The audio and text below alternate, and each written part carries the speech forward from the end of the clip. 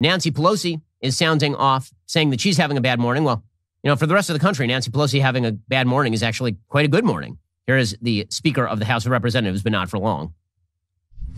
There's no point in saying good morning, because it certainly is not one.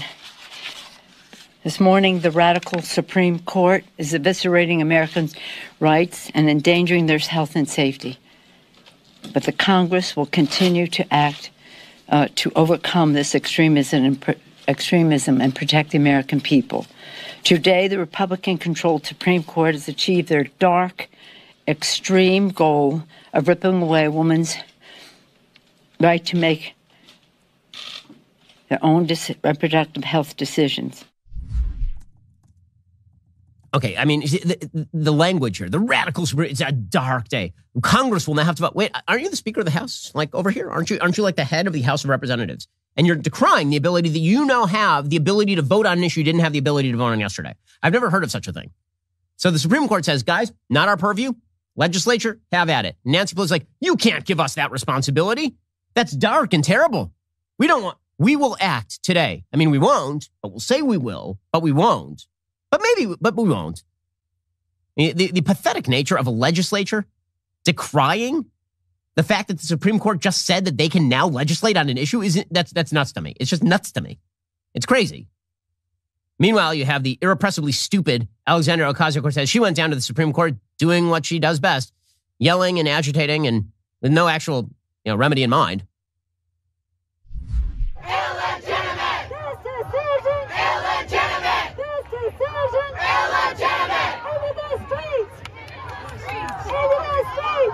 She's having such a good time. She's so happy. Into the streets! Into the streets! Into the streets! Into the streets! Into the streets! Okay, in the streets is what she's yelling right there. In the streets. And illegitimate. The Supreme Court, so it was only illegitimate the minute that she lost. That's when it was illegitimate. Nancy Pelosi, by the way, continued. She was saying that, of course, things are super duper duper terrible and no good and very bad. Also, the reactions are pouring in fast and furious, and we are sort of reacting in real time to them. Again, to me, the most astonishing reaction here is from Merrick Garland. That it's so crazy. It is just so crazy to me. Maxine Waters says, to hell with the Supreme Court, we will defy them. Okay, good luck with that. Meanwhile, Rob Bonta, the Attorney General in the state of California, he correctly points out, I want you to know the SCOTUS ruling does not change your rights in California. Abortion remains fully legal in our state. Yeah, so this is why, by the way, all of the heat that is being generated is going to dissipate pretty quickly. Because if you want to go to abortion Disneyland, you can head on over to Los Angeles anytime you damn well please. Right? That is still, unfortunately, the ability of the of people who wish to kill the unborn in this country. So that's all solid stuff happening. Bette Midler said, "Get ready, gays. You're next." Okay.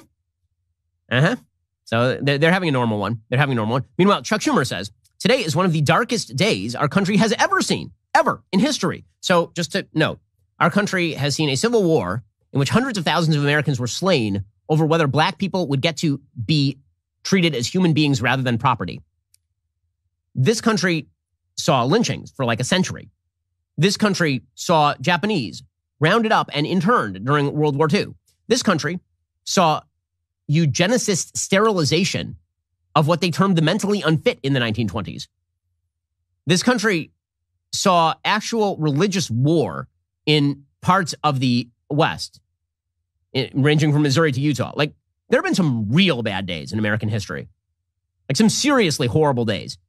This day, when the Supreme Court said, not our business, and all the law reverted back to say, that's one of the darkest days in American history, according to Chuck Schumer. Interesting take there. Is that American women are having their rights taken by 5 unelected justices on the extremist MAGA court. Extremist MAGA. These justices, appointed by Republicans and presiding without accountability, have stolen the fundamental right to abortion.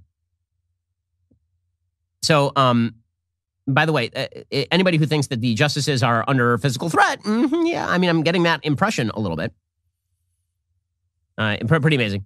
Okay, so here is Nancy Pelosi extending her comments on what a horrible and dark day it is. I mean, it's even worse than the time that her husband drove drunk and almost killed somebody. Right now, they're saying in states that they can arrest doctors and all the rest. What is happening here? What is happening here? A woman's fundamental health decisions are her own to make in consultation with her doctor, her faith, her family, not some right-wing politicians that Donald Trump and Mitch McConnell packed the court with. While Republicans seek to punish and control women, Democrats will keep fighting ferociously to enshrine Roe v. Wade into the law of the land. She's a very religious Catholic, by the way, you should note. How dare you challenge her Catholicism? Also, kill as many babies as possible, man. Yeah, you got to do that. So, again, what does this break down into? It's going to break down into some pure screaming at the sky. The media is going to lose it because this is what the media do.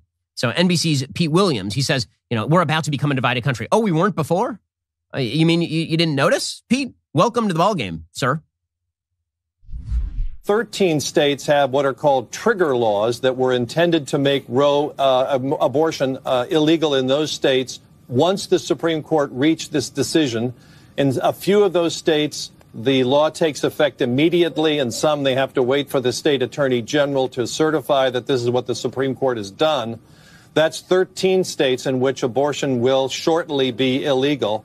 And in the rest of up to about half the states, they are expected soon to make it illegal. So we're about to become a divided country, Lester, where abortion is legal in about half the states, illegal in half the states.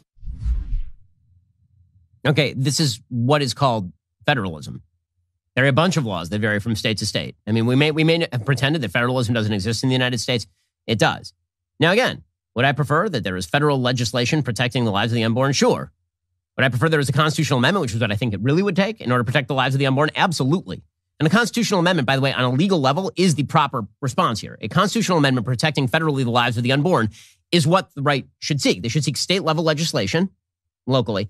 Going just to Congress and saying we want to protect the lives of the unborn by passing, some sort of broad abortion act. The problem with that is that it lasts for about 5 minutes and it's unclear what the scope of Congress's actual authority is in regulating intrastate issues like criminal law, for example. Now, I understand that we've completely obliterated the sort of restrictions on what the federal government can do. The federal government can now regulate how many gallons of water you use in your shower every day.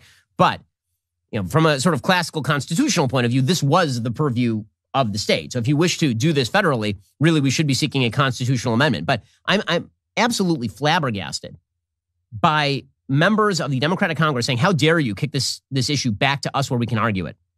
See, here's the thing. The left doesn't like arguments. They don't like arguments. They're not interested in arguments.